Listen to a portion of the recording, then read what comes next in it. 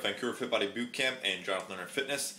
I am just about to go head out to a meeting. I got stuff all night tonight. But what I wanted to show you is that it's really easy, as long as you prepare and plan ahead, that you can make sure that you have a really good meal for the night. And as long as you're...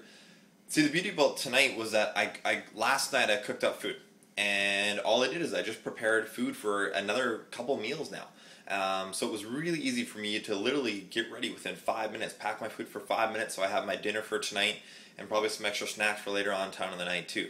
So essentially what I have here, right here, is actually some brown and wild rice that I cooked up last night, and then mixed into it, I just mixed a potato and leek soup. So it was already a pre-made one, so again, it's not the best, but at least I took a better option in terms of the brands, the soups that were out there, and no extra preservatives and additives, things like that.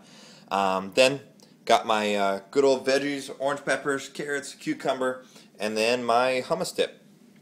And that'll probably be more food than what I'll be able to eat for dinner, but at the very least, if I get hungry later on in the night, because I'll probably be up later, I'll at least have some snacks, and healthier snacks in terms of my fruit, vegetables there, and dip to be able to keep me going for the rest of the night. So this way, I'm making sure that I'm prepped, I'm planned, and I'm not going to have to go grab who knows what, crackers or a bar or something like that. I have food, I have healthy food that's going to be able to sustain me for a long time, because that's some food that'll sit with me for quite a while.